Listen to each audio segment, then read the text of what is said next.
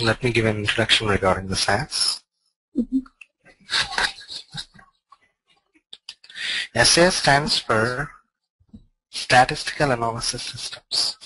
SAS stands for Statistical Analysis Systems, and it was first launched in year 1976 by Jim Goodnight and his colleagues. They developed this particular software especially regarding the R&D domain. Whenever we think about research and development domain, there we used to have very huge amount of data. So if you want to make a decision about the particular data, then we must need a software. So the main requirement to develop the SAS is nothing but doing the analysis. Of course, later they have upgraded the software, especially from the year 1993. Earlier, the SAS is used only for doing the analysis, but especially from the year 1993, the SAS is used to support data entry, data management, data addition, etc. Earlier, the use of SAS is only doing analysis, but apart from that, we can proceed with the report generation, presentation, managing the information, proceeding with data entry, etc. Because of the reason, we can also abbreviate the SAS as systems and softwares, apart from the statistical analysis system. Okay. Apart from the statistical analysis systems, we can also abbreviate it as systems and softwares. So let us think about the definition. What is SAS? SAS is a powerful fourth generation programming language, a combination of different software products. SAS is a programming language, and at the same time it is a combination of different software products. So what we can do with these programming language concepts as well as with the software products is we can do variety of products like data retrieving. We can proceed with data entry,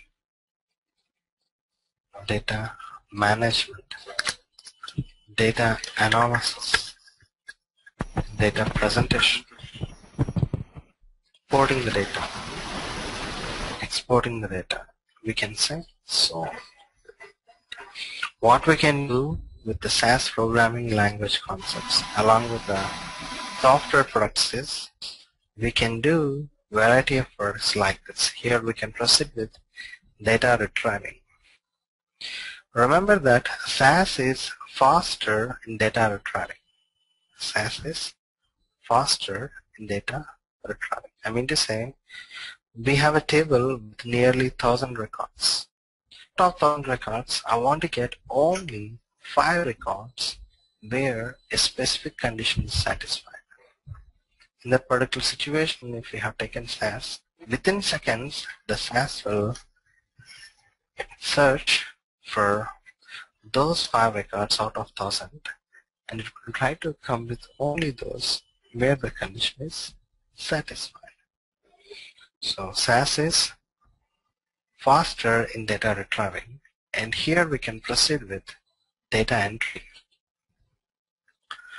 That means whenever we have the requirement to create a table with our own information, we can proceed with data entry.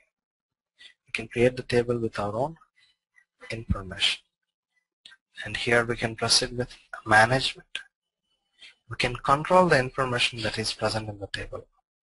We have a table, we want to add new columns to the table. Sometimes we want to delete existing columns from the table. Sometimes we want to add the records to the table.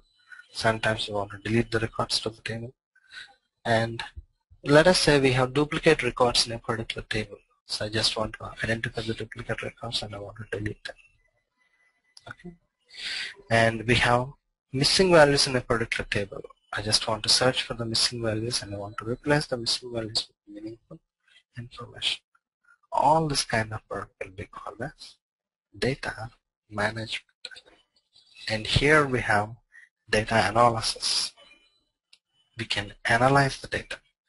As I said, the prime use of SAS is nothing but analysis. Here we can do different types of analysis according to the requirement. And we can proceed with presentation. Here we can generate different types of reports. We can generate detailed report, summary report, tabular reports, listings, plots, charts, everything. And we have complete control over the presentation. If you want to change the report of the font size, you want to change the font size, or if you want to change the font style, okay.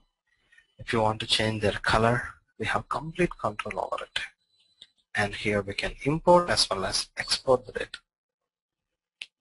Remember that SAS will support almost all flat files like DAT file, data file, ASCII file, ANSI file, SCI file.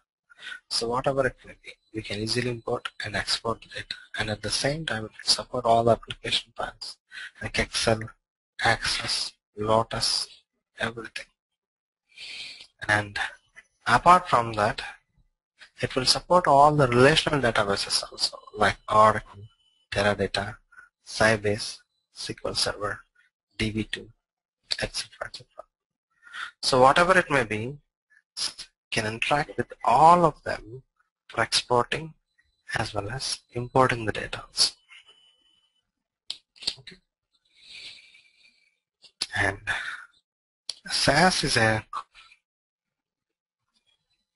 33 different tools. It is a combination of 33 different tools. We have SAS, Access, SAS, Base, SAS, Connect, SAS, Report, SAS, Graph, SAS, SQL, SAS, Macro, etc. SAS is a combination of totally 33 different tools. So whenever we have the requirement to do something, internally those concerned tools will become active and they used to do that particular work. Remember that in SAS each and every work will be done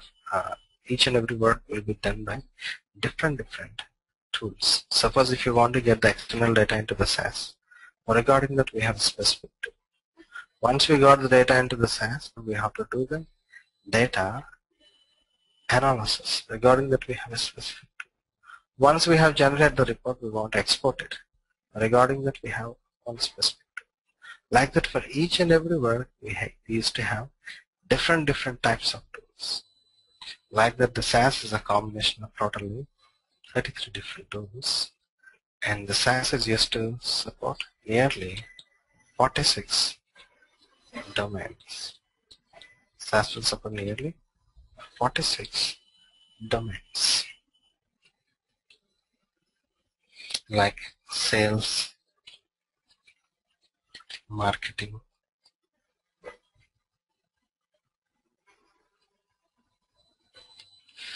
finance, banking,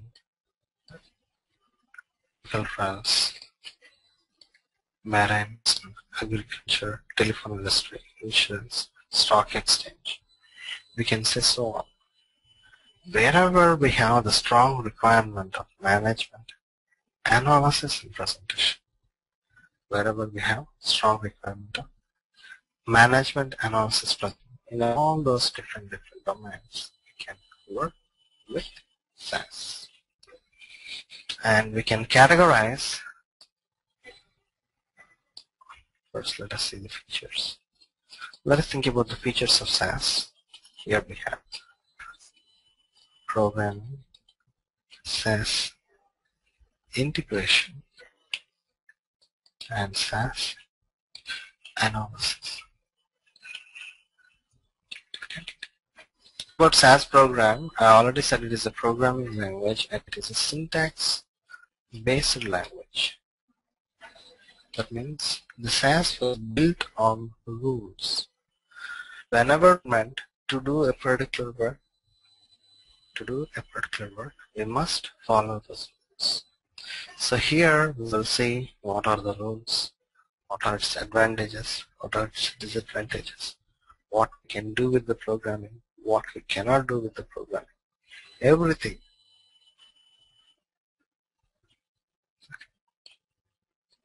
And here we have integration. Here we will see how the SAS is used to interact with different operating systems as well as databases. Remember that SAS is platform independent. That means we can work with SAS on Windows, Unix, IBM mainframes, OpenVMS, whatever operating system. At the same time, here it will support all the relational databases like Oracle, Teradata, Sybase, SQL Server, MySQL, DB2. So here we will see how the SAS is used to interact with different operating systems as well as databases. And here we have scenario analysis. I already said the main purpose to develop the SAS itself is doing the analysis. So whatever may be the kind of analysis requirements that we have, it may be mathematical analysis, statistical analysis, technical, operational, whatever. We can proceed with all that. And here we have layers. For the work that is present in the SAS, we can categorize the SAS into 3 different layers, like technical layer, functional layer, and techno-functional layer. Technical means here we will do everything by writing a code or program. If you are trying to do anything by writing a code, we call this technical. Functional means here we will not write any program, but we will work with graphical user interfaces, GUIs. And at that time, we will work with the Windows also. So whatever we are trying to do by writing a program, we will do the same thing without writing the program also. And apart from that, we have techno-functional layer. The name itself indicates it is a combination of technical as well as functional aspects. So here we have some part of programming and some part of functionality also. So this was the general introduction regarding the SAS. Now let us see how we will use the SAS in the clinical domain. Whenever a pharmaceutical industry is trying to develop the drug, initially they will go for a lot of research in order to identify the chemical compounds. Once they got their required chemical compound, primarily they will apply the particular chemical compound on the animals, which will preclinical trial. Suppose if they have succeeded in the preclinical trial research, then they have to send that research information to the FDA, Food and Drug Administration, as IND, Investigational New Drug. Then the FDA will review the Investigational New Drug document and satisfied, then it will give the permission to conduct the clinical trials. Clinical trials means that they will administer the compound on the humans. We can say it is nothing but a research study which is used to develop new drugs or which is used to upgrade the existing drugs. It will be conducted by different phases like clinical phase 1, phase 2, phase 3, phase 4.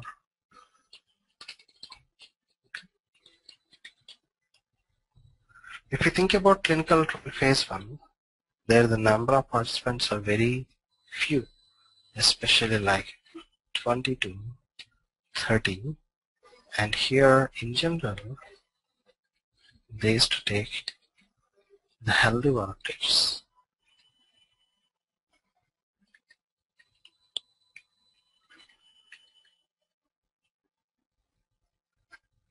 and they will do the research for nearly 1 month, and they will mainly concentrate on the safety. Suppose if they have succeeded in that particular research, then they will proceed with the clinical trial phase 2. Remember that nearly 70% of chemicals will pass phase.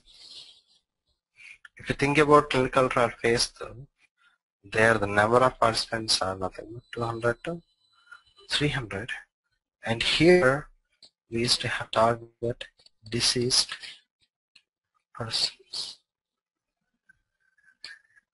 Of course, they will do it for at least 1 year, and they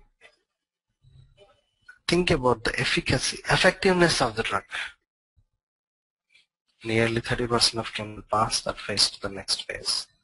There we used to have clinical trial phase 3, where the number of participants are 2%. And of course here also we used to have target deceased persons, and they will conduct research for years, and they will think about safety and efficacy also. By conducting the trial, they will monitor everything, and they will maintain their data in the databases. So we used to send information, this entire research information, to the FDA as NDA, new drug application. Now the SAS will review the new drug application, and if it is satisfied, then it will give the permission to release that particular chemical as a drug into the market. Once it has been released into the market, then we will think about long-term effects. If a person is using our chemical compound number of years, what are the side effects that he got? Generally, this will be the drug development process, but when it comes to the SAS is mainly used in the clinical trial phase 2 and phase 3, and occasionally used in the clinical trial phase 1 and phase 2. Sorry, phase 1 and phase 4. So let us see how we can implement the SAS in the clinical domain. Here, first we will proceed with data accessing. As I said, whenever they were conducting the trial, they will maintain the data in the databases.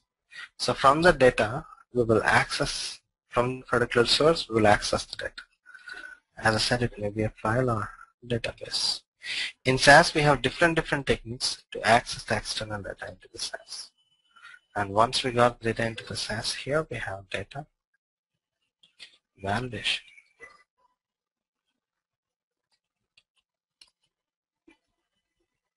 It will check, that means we have to check whether the data is valid or not. We will always try to check whether the data is accurate or not by the help of a document called SOP, Standard Operating Procedures. According to that, we will do the validation, and then we will proceed with data cleansing.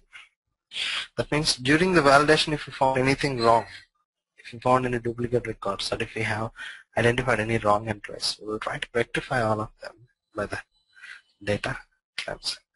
For both cleansing as well as validation also, we have different techniques. Then here we will create the analysis dataset. We will prepare the dataset for doing the analysis on it. Why? Because always there is no need to analyze the entire table. We have the requirement to analyze only few columns or few records. So once we have created the analysis dataset, then we will proceed with data analysis according to the SAP. Here SAP stands for statistical. According to the SAP statistical analysis plan, then we will think about the presentation. It may be table or report, or detailed report, or summary report, whatever. And finally, here we have report validation. We will check whether the report, whatever we have generated, is valid or not. So once it is over, Then we will send that particular information to the concerned clients. Okay. So this will be the SAS in the clinical domain. And this is the complete words overview regarding the SAS. What is SAS? What are definition, tools, domains, features, layers, and finally implementation of SAS in the clinical domain. Okay. So I'll stop here. Do you have questions? Do you have any questions?